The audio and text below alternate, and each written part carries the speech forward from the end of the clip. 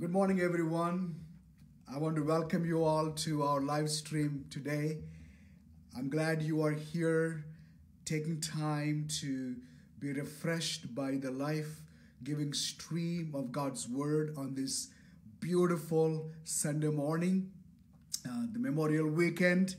I know maybe many of you are wanting to just get out of your homes and enjoy the sun, and those are all good.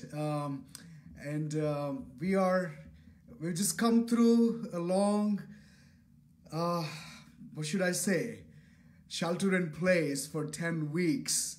You know, we have been kind of enduring this, and we are wondering when are we going to get back to our live worship with our brothers and sisters, sing songs of praise. And you know what?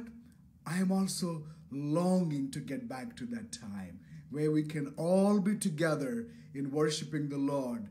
But under the given circumstances, I believe we got to exercise a little bit more patience and restraint, because of we are not fully out of the woods yet. The COVID, the virus is very much present, and we are hearing all kinds of reports. But some people want to get back to church, and some churches have opened up. But at Hope Church, we have taken all these calculations into considerations. The elders and the trustees and myself, we've been praying and seeking the Lord's direction. When would be maybe a safe way to reopen our in-person worship services? So we put up a date, a tentative date that would be June 14th. It's a Sunday. Well, we're just giving ourselves enough time to prepare and also to grieve with those people whose lives have been who've lost their loved ones. How could we ever properly grieve over close to 100,000 lives that have been lost in our country alone, not to mention the rest of the world? How could we properly grieve? So let's not be so eager to get back. I understand the desire to get back and worship. But for now, I just want to encourage you to tune to the Lord wherever you are. That's the church. You are the temple of the Holy Spirit. Let the Spirit of God come and minister to you today. If you're in your bedroom or wherever, or maybe taking a walk, let the Lord touch you.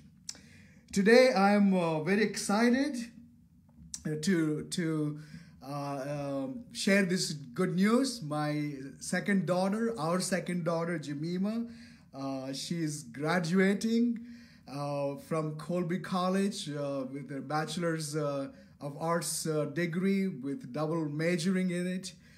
We are so excited. We are proud of her. We want to congratulate her. Maybe take a moment, and if you want to congratulate Jemima, that would be great. She under these circumstances, it's not so nice for her to go through this celebration at home. But you know, we all need to do what we need to do.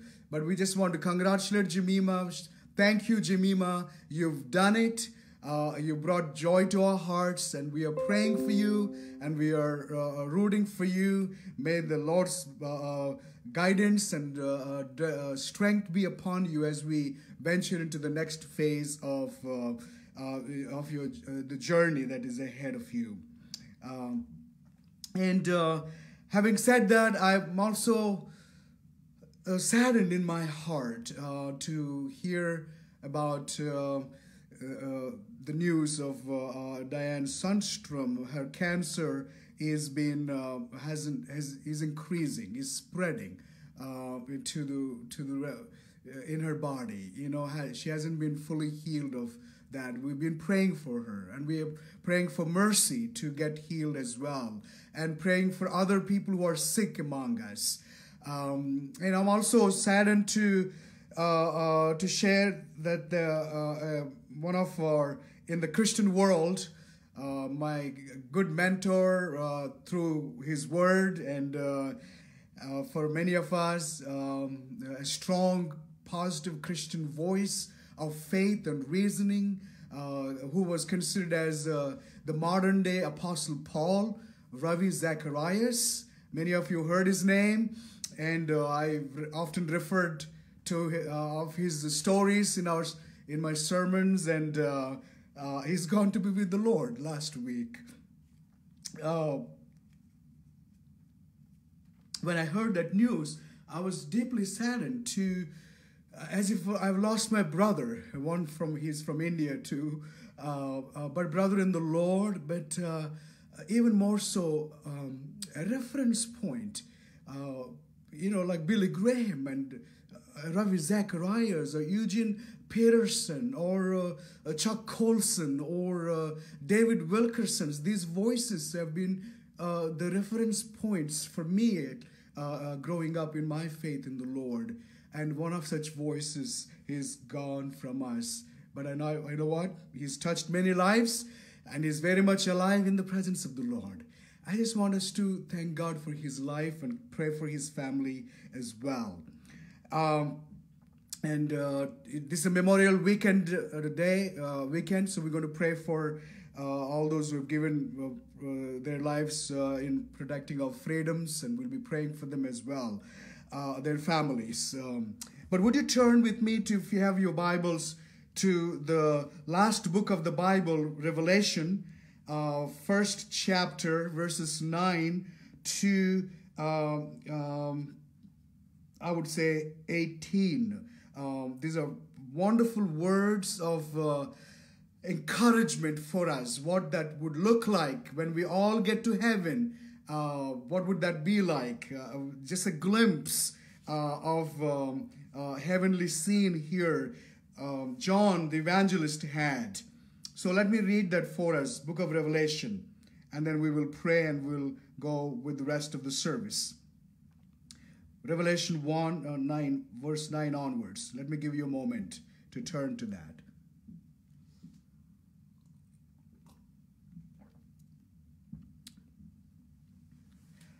I, John, am your brother and your partner in suffering and in God's kingdom and in the patience endurance to which Jesus calls us. I was exiled to the island of Patmos for preaching the word of God and for my testimony about Jesus. It was the Lord's day, and I was worshiping in the Spirit. It is the Lord's day today. You're worshiping the Lord from wherever you are. You couldn't be in the church, but you're still worshiping the Lord in the Spirit. Suddenly I heard behind me a loud voice like a trumpet blast. It said, "Write in a book everything you see and send it to the 7 churches in the cities of Ephesus, Smyrna, Pergamum, Thyatira, Sardis, Philadelphia, and Laodicea." When I turned to see who was speaking to me, I saw 7 gold lampstands, and standing in the middle of the lampstands was someone like the Son of Man. He was wearing a long robe with a gold sash across his chest. His head and his hair were white like wool, as white as snow. And his eyes were like flames of fire. His feet were like polished bronze refined in a furnace. And his voice thundered like mighty ocean waves. He held 7 stars in his right hand, and a sharp 2-edged sword came from his mouth, and his face was like the sun in all its brilliance. When I saw him, I fell at his feet as if I were dead. But he laid his right hand on me and said, "Don't be afraid. I'm the first and the last. I'm the living one. I died, but look, I'm alive forever and ever, and I hold the keys of death and the grave." Do you say amen for that? Oh, dear friend, today you will have the vision of the ascended, enthroned Christ, our Lord and Savior. Oh, may you fall at his feet as though you were dead and worship him. So join with me as we pray and open up our hearts. Dear Heavenly Father, we thank you, we worship you. Oh God, we love you, Lord Jesus. Oh, you are the Alpha and the Omega, Lord. We praise you, God, and we worship you today. Lord, we thank you, Lord, for all the answered prayers, God. Thank you for Jemima, Lord, how you've helped her until today. On her graduation day, we pray for her, Lord God, that you would continue to lead her and guide her. May she have your peace. Truly, her name suggests Jemima Shalom, Lord. She will have your peace today, Lord God. Oh, Father, we thank you. We praise you, Lord. God, we remember to pray for our dear sister, Diane. God, we are asking you for a miracle. Lord God, by your stripes, she's healed. She's the temple of the Holy Spirit that lives in her. Lord God, today would you visit her, Lord God, by the power of your Holy Spirit, Lord. We speak to that cancer to be gone in the name of Jesus. Lord, you have the power to heal, and you are able to heal. You can, and Lord, we believe you will. We thank you and we praise you. We pray the same prayer for our sister Mercy as well. Heal her body too, Lord God. And everyone else who might be sick, Lord, today, and battling COVID symptoms or other flu symptoms, Lord God, we just pray that you would heal them and strengthen them. Those who are discouraged, Lord, those who are lonely, Father, God, you would be very near to them. Lord, we want to offer up a special prayer on this Memorial Day weekend, Father, as we remember those who have made the ultimate sacrifice for the freedom that we enjoy every day. We think of how they have followed in the footsteps of your Son, our Savior, Jesus Christ. Oh Lord, please hold our servicemen and women in your strong arms. Lord, cover them with your sheltering grace and your presence as they stand in the gap for our protection. We pray that you, Lord, watch over those exposed to the horror of war, Lord. Give them such a strong faith that no human respect may ever lead them to deny it, Lord, nor fear ever to practice it, Lord.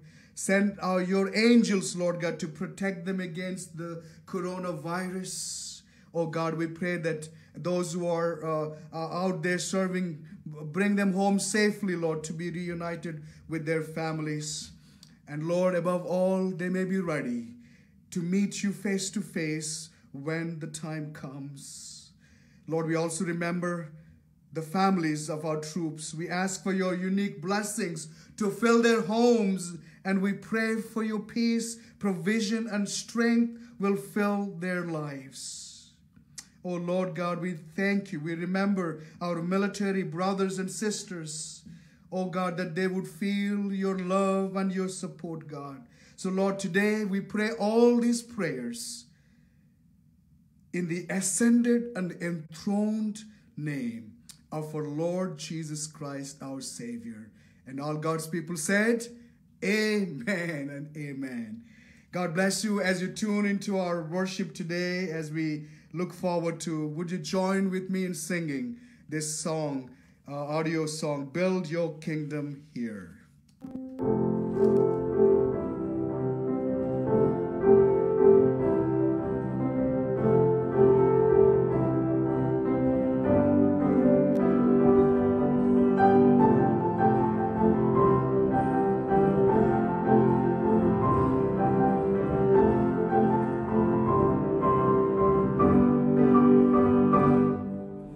Set your and reign, our hearts again.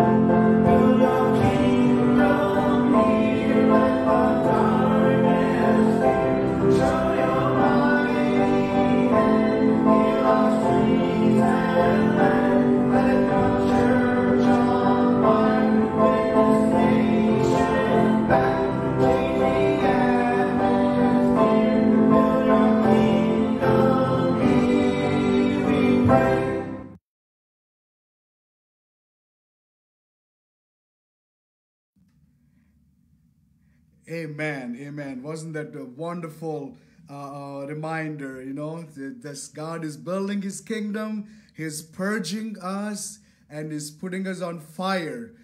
We miss John and the worship team leading us on live. Well, we'll get back to those days. But thank you, worship team and John, for putting that songs together. So let's look to the Lord for what he has for us today. Dear Father, as we look into your word today, keep us away from every other distraction. Pray for your anointing to be upon us, conviction to come upon us, encouragement and challenge. Lord, whoever is now coming in to listen to it, tune it, Lord, or who will listen to it, Lord, that anointing will carry through. And Lord, let your word go forth and accomplish for the purpose which is sent, Lord God. We thank you, we praise you. In Jesus' mighty name, amen and amen. I'd like to share with us a true story shared by Randy Alcorn in his book called Spiritual Warfare, Demons and Righteous Angels. So he notes, my family stayed with the Shell Ernson family in Kenya back in 1989. Shell grew up attending Rift Valley Academy in Kajiba, Kenya. During our visit, Shell told me a story I've heard since about something that happened there in the 1950s.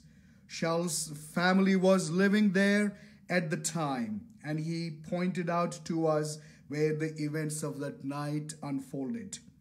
That particular night, during Mau Mau rebellion, the ruthless warriors of the Mau Mau tribe gathered to climb the hill up to the missionary school RVA, that means Rift Valley Academy, to capture and kill the missionary children and teachers and fulfill their vows by eating the brains of people who they considered their oppressors.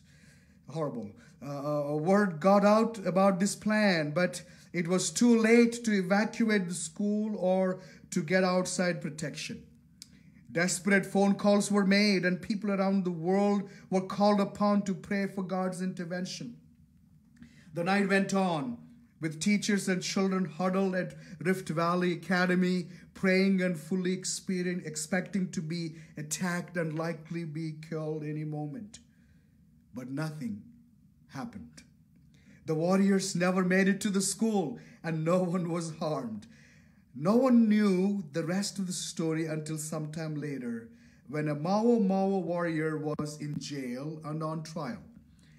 At his trial, the leader of Mau Maus who led that attack was asked, on this particular night, did you intend to kill the inhabitants of the missionary school? Yes, he replied. Then why didn't you? His answer, we were on our way to attack and kill them, but as we came closer, suddenly between the school and us, there were many men dressed in white, holding flaming swords. He said he and his warriors were all terrified and fled down the hill, never to return. Sure, sometimes God chooses not to answer our desperate prayers precisely as we wish. And yes, sometimes God chooses, sometimes God's children are hurt and even killed. But how many times he has answered when we haven't realized? He's moved heaven and earth and maybe a company of righteous angels to do it. Had the human warriors not told what they saw, no one would have known what happened that night. How many amazing stories will we not hear until we are with Jesus? Well, I do not doubt that answer. There's so many, majority of those stories are not told of how God intervened by sending his angels. Now we've been on a journey in the book of Hebrews to discover better things in life on this side of the heavens and even when we get into heaven. So we are on that process of discovering these better things. Last week we learned how Jesus, the Son, radiates the glory of God. And in Him we have everything we need. This morning we will continue to focus on the Son again, but this time by looking at the contrast between Jesus, the Son of God, and the angels. And we will try to answer some questions maybe you are having on your heart. Are angels real? What is their role in the life of a believer? Can we worship angels? Who is greater? Are the angels or Jesus? Or Jesus is greater than angels? We will look at all this. In our studies, we found out after establishing certain facts about how God communicates to the world, the author highlighted that the Son radiates the glory of God. In Hebrews, first chapter, verse 3 to 4, he captured the completed work of Jesus. That was the work of purification of sin. And then he talks about the elevated position or the superior or exalted position of Jesus that was at the right hand of the Father. Hebrews 1 to, as I said, first chapter, 3 to 4. Let me read that for us. When He had cleansed us from our sins, He sat down in the place of honor at the right hand of the majestic God in heaven. This shows that the Son is far greater than the angels, just as the name God gave Him is greater than their names. You know, there are many names of angels we find in the Bible, Seraphim, or Michael, or Gabriel, or, so on, so forth. You know, we can find so many names of angels. But Jesus' name is greater than all these angels. Now, what do we see in these two verses? Jesus completed the work of His salvation. You know, only when we finish all the work, we sit down, right, to relax, at least for the time being. So He finished all the work of the salvation. Now Jesus is in heaven. Where is He? On the right hand of the Father. What is His posture? Seated. Seated. He's seated at the right hand of the Father, the majestic God. And I also see in this passage the angels and the superior position of Jesus over them. Now let's answer this question. What does it mean that Jesus sat at the right hand of God? What is it all about? The right hand. We'll talk about that. What about the right hand of God? In the ancient beliefs, even to an extent these days too, the hand was and is symbolic, especially in the ancient world, that it was believed that from it one either bestowed grace or pronounced punishment. Either you extended grace or pronounced punishment. In literature, it personified a king or a deity's character and deeds. Now, to be seated at the right hand of a ruler meant occupying a place of high honor in those days. The position itself was considered an indicator of the power and authority of the one holding. Now, someone who sat at the king's right hand was, as in the modern English idiom we call his right-hand man. You know, that's how, you know, he or she, you know, right-hand man or right-hand woman, right? Because that means he or she is carrying out the authority and the power. Also, sitting at the right hand was a statement of fellowship and favor between the central figure and the individual so honored. So much is there to think about right hand. In the Hebrew Bible, the right hand represented God's ultimate strength and provision for his people. Remember scriptures like God has delivered them by his right hand, by his hand, mighty hand. We receive his provision for his people. Now, Jesus Christ is depicted in the Bible as sitting at the right hand of God the Father for eternity. Many scriptures are showing that. For example, if you can turn to Psalm 110, let me give you a moment to look at that. Psalm 110, verse 1.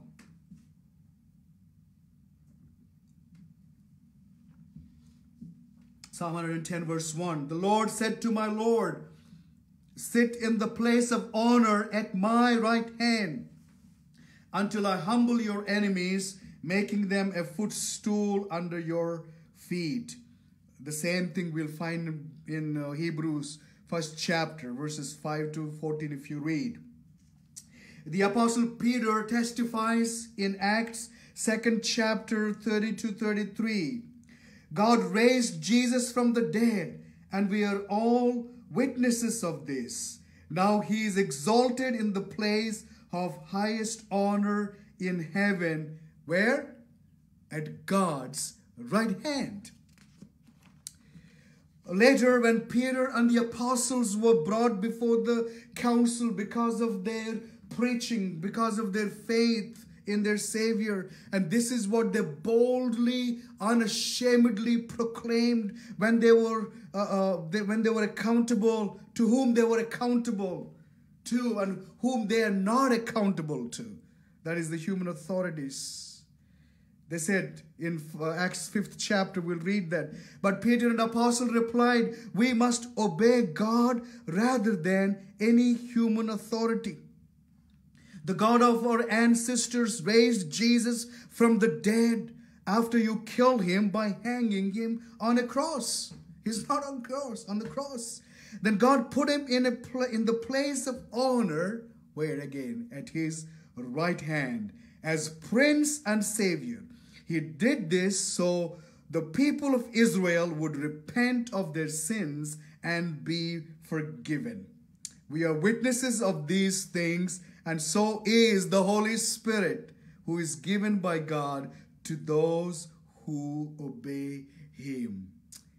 You see that's what their courage, their understanding. Now, what gave Peter and the apostles such courage in the midst of persecution and suffering? I believe it was their perception of who Jesus was, who Jesus is, and where he is today. Oh, dear friends, we too must have that perception of Jesus. Unlike portrayed by our Catholic friends, Jesus often is put on the cross, hanging pitifully on the cross. We get that sort of defeated when you look at that picture. He's broken as a broken and a victim of a Roman's execution. Well, that's not how Jesus is right now. He is the victorious King. He's victoriously risen. He's ascended to heaven. We just went through the week of Ascension. We are in the week of Ascension before we come to the day of Pentecost, which is next Sunday. So he's ascended to heaven. He's enthroned in heaven with the Father. And his name is everywhere. He's highly, that's what we read. He's been given a name that is greater. So when we picture Jesus that way, we can come out of our, oh, poor me. Oh, nobody cares for me. And nobody loves me. Or everybody hates me. Oh, the victim mentality, we can come out of that. When we see Jesus seated at the right hand of the Father, we can go through any hardship or difficulty or challenge, because the hardships or the difficulties or the suffering, even the coronavirus, will not have the last word on our lives, but it is Jesus Christ, our risen Lord. Do you say amen for that? He has the last word. He controls our lives because He's risen superiorly. He's superior than everything we see. So I believe that is the position that we need to have in our minds. We need to look at the picture, in our picture. Let's picturize Jesus as the exalted. Have that heavenly perspective. Let's not get bogged down by these earthly concerns, because Jesus is, and in the Bible it says we are seated with Him in the heavenly places. So that's what our actually, as a believer, your position is. You are seated next to Christ. Well, your feet are still on the earth, but at least your head should be filled with the things of Jesus. I believe that's the picture of exalted Jesus gave the early martyrs courage and strength to endure persecution and even die for the sake of their Lord, Master, and King. And the same perspective can help us today in our times of trouble and persecution, doubt, or suffering, or heartache. So let's have that heavenly perspective. Now here is the testimony of the first martyr for his faith. His name was Stephen. In the Bible, we find that in book of Acts, 7th chapter. I want you to find that. Please turn your Bibles to Acts 7, verses 55 to 59. We will read. It is so important that you get that picture of where Jesus is right now.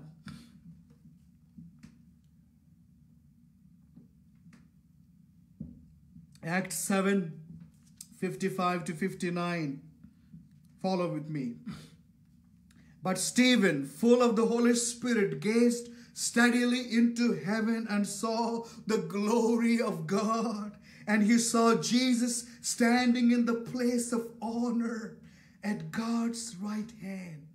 And he told them, look, I see the heavens opened and the Son of Man standing in the place of honor at God's right hand.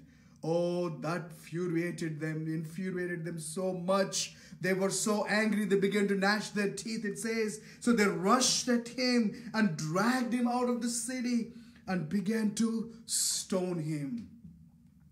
As they stoned him, Jesus prayed, Lord Jesus, receive my spirit.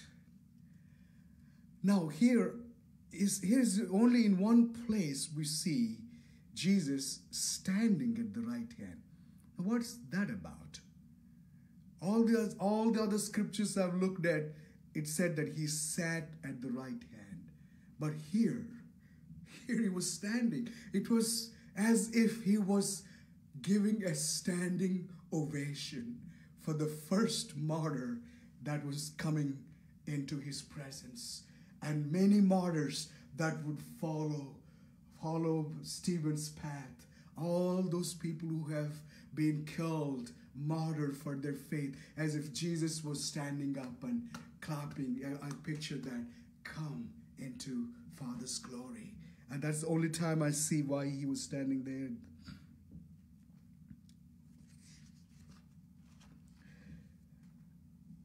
Oh, dear friends, I just want us to get that elevated perspective of Christ. We talked quite a bit about the right hand of God today, because I want us to get that perspective. I want to move to the next level of my teaching today is Jesus is greater than the angels. Jesus is greater than the angels. Verse 4, it says, this shows that the Son is far greater than the angels. Just as the name God gave him, he's greater than their names. Here, the author was making a powerful assertion saying that Jesus, the Son, is far greater than the angels. Now, what made Jesus greater than the angels? The author's basis for his assertion was twofold. What gave him that elevated position? It was twofold. One is that the works of Jesus what he completed, and the testimony of God himself regarding his son that is recorded in ancient scriptures. That's what the author was very familiar with, the Old Testament passages. If you read through, you'll find out even in Hebrews 1st chapter how many times he quoted from the Old Testament. And that's what Christ's enduring work of saving people still keeps him in that elevated position. Now, I want us to focus a little bit about angels. What do we know about angels? When I talk about angels, I'm not talking to the Angels Cafe in Sharon. Angels that we often encounter, talk about. Now, why did the author make that distinction between Jesus and angels? Well, at that time of this writing, the Jews held angels in very high regard. As the most elevated beings next to God. There was a sect of Judaism that had established a community at Qumran. They taught that the angels, they thought Archangel Michael's authority surpassed that of the Messiah. So the writer of Hebrew disclaims any such notion by asserting that Jesus is indeed greater than the angels, including the Archangel Michael. So the word angels appear in this chapter alone. If you read first chapter in Hebrews, about 6 times I've noted here in my study. That gives some significance to this passage. Both the Hebrew and Greek words that are translated into English as angel also mean messenger. The angels, therefore, are messengers from God, bringing forth his message to people. There are several encounters that people had with angels in the Bible. I want to just read out a few from the Old Testament. For example, Genesis 3, God placed 2 cherubims with flaming swords guard the gates of Eden after Adam and Eve were banished. Genesis 18, 3 angels tell Abraham and Sarah that they will have a child. Genesis 19, God sends 2 angels to save Lot's family from the destruction at Sodom and Gomorrah.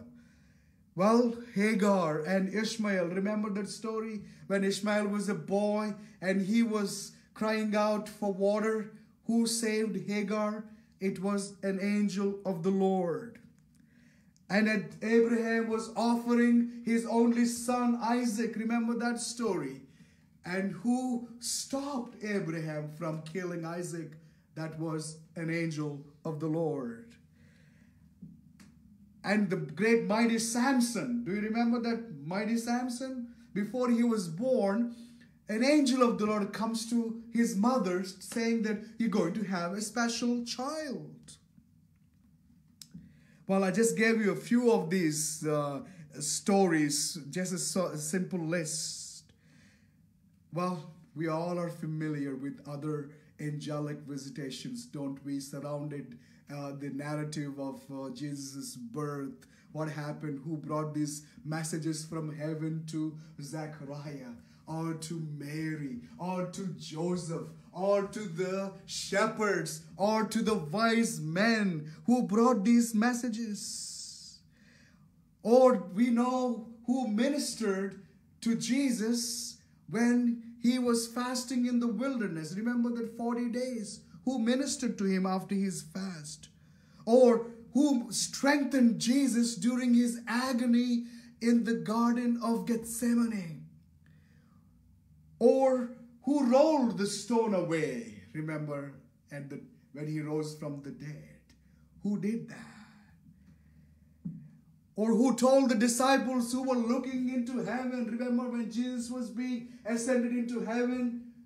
Who came to the disciple and said, buddies, don't keep staring up there. Get back to your work. of saving the lost? Who did that? Or at the end of our time, who will complete the harvesting of souls? Well, you know the answers to all that. They were all angels. Angels who obeys God's instructions and serve his people. Now, when you go home, I want to encourage you, go through the section that's found in Hebrews 1st chapter, verse 5 to 15, and you will see how the author cleverly using Jewish understanding of angels from the Old Testament and proves to the Jews that Jesus was and is indeed greater than the angels. Therefore, angels are, it concludes in verse 14, Hebrews 1:14. It says, therefore, angels are only servants, spirits sent to care of people who will inherit salvation. Oh, dear friends, we are living in New England. A lot of people believe in angels because of Irish Catholic tradition. Or we put our trust in saints, Angel Gabriel or Angel Michael, or we say Saint Anthony. Saint Anthony helps me. And, our trust, a lot of people believe and worship even angels and saints. But are we to worship angels? Well, we'll find out in a little while. But all I want to say today is that angels all are real. And it says here in verse 14, they are servants sent to help us in our times of trouble. Many of you have some experiences of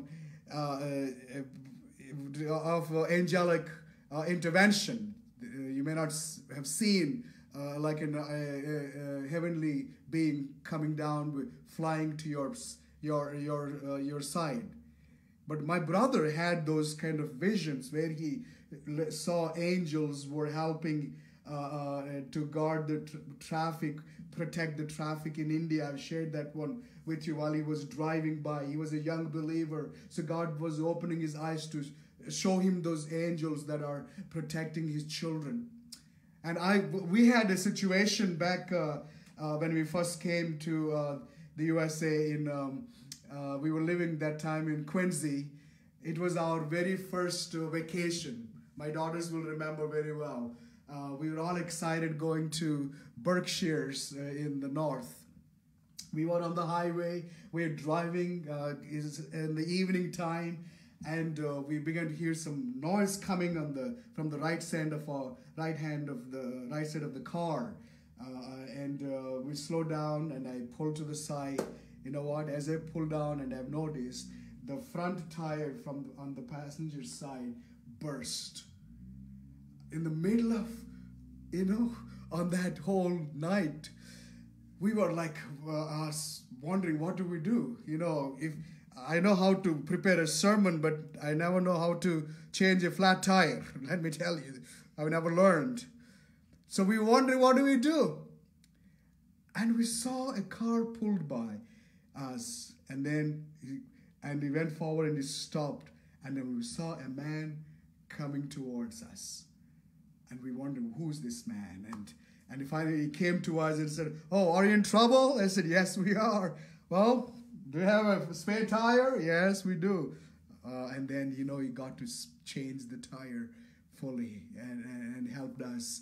And then we wanted to thank him, and then he said, well, I wanted to offer maybe some money, but he said, well, nope, I want to do this to you, and then he walked off. And then as we got into the car, one of my daughters said, oh, maybe he's an angel. I said, yes, you angels can come in human form. God could help us when we are in trouble. So maybe you have such situations. But I want to, during this COVID pandemic, we won't panic. Why? Because God's angels will protect his children. take note of these words in Psalm 91, 9-2. It says, if you make the Lord your refuge, if you make the Most High your shelter, no evil will conquer you, no plague will come near your home, for he will command or order his angels to protect you wherever you go. Oh, dear friends, what assuring words. So my only hope in this world, our only hope in this world is in Jesus the Son, who is the radiance of God's glory. He is the one who holds everything by his powerful word. And today I'm here to proclaim Jesus is greater than the angels. Now, do we have to worship angels?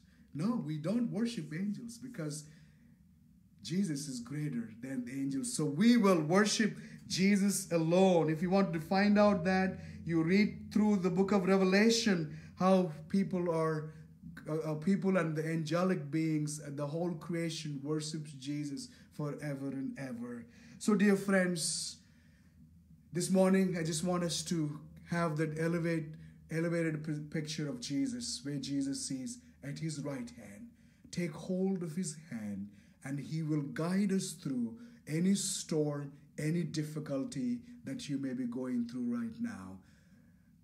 Let's close our eyes and just let's have the mental picture of Jesus right here standing next to us, and we are next to him.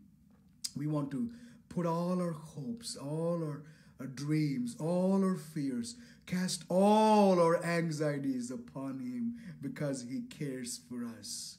As we sing our closing song, I want us to put our hearts together and believe in the Lord and let him be the center of our hope. Let's sing this song together. My hope is built on nothing less.